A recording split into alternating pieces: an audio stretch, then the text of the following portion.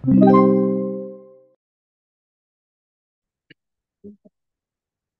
next. An isosceles triangle has a 10-inch base and two 13-inch sides.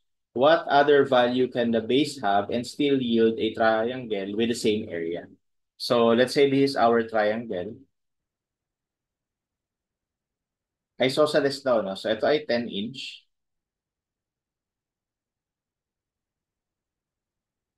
And then this is 13 and also 13. So, yun yung equal sides. Okay, so, ano daw yung iba pang triangle? Na of course, same yung same na ito ay 13 pa din. Pero iba yung base. Pero yung area, same lang. Bali yung area nito, same lang sa area nito. Okay, so dito muna sa area na to. We can calculate actually the area here. So all we have to do is pwede kang mag-cosine law, hanapin mo tong angle na to, tapos scissors rule. O di kaya pwede ka rin mag-Heron's formula, no? Pero ako, ang gagawin ko lang dito is kunin natin altitude, total, isosceles naman. So definitely, equal etong side na to. So tig 5 ito. So dahil ito ay 5, makakompute mo na yung height na to, no? Which is using Pythagorean theorem, lalabas dyan ay 12. Kasi Pythagorean triple. So ibig sabihin yung altitude natin ay 12. So therefore, yung area natin is 1/2 base times height, which is equal to 60. Okay, so yun yung area. So dito kailangan, ganun pa rin yung maging area, no? So yung area 2 dapat 60 pa din. Pero kailangan mag-solve natin ibang B, no? And how do we do that? So I will apply the same concept. Bali, dahil nag-iba yung B, mag-iiba rin yung H, no?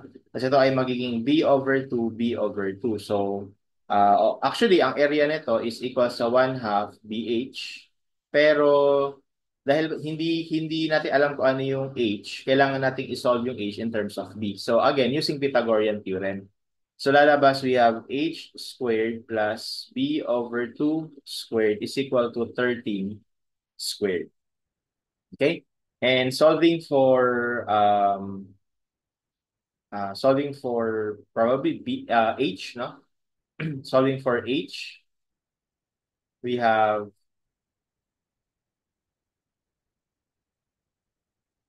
13 squared minus b over, so gawin ko lang b over 4 squared tapos square root.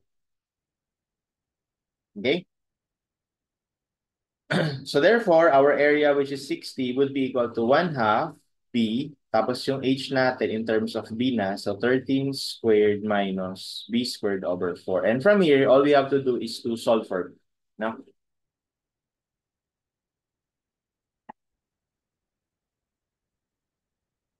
So we have 60 equals 1/2 times B times square root of 13 squared minus squared over 4n. So dito lang, kailangan lang, we have to be careful. Kasi pag halimbawa, ginawa mong B ay, initial x mo ay 10, lalabas dyan 10, no? Kasi ang hinahanap kasi natin, yung isa pang root, no? Ito kasi yung isang root. So yung isa pang root would be, so tingin ka na lang sa choices, mamili ka na lang dyan, kunwari 20. So lalabas na ngayon yung nearest doon, which is 24. So our answer here would be 24.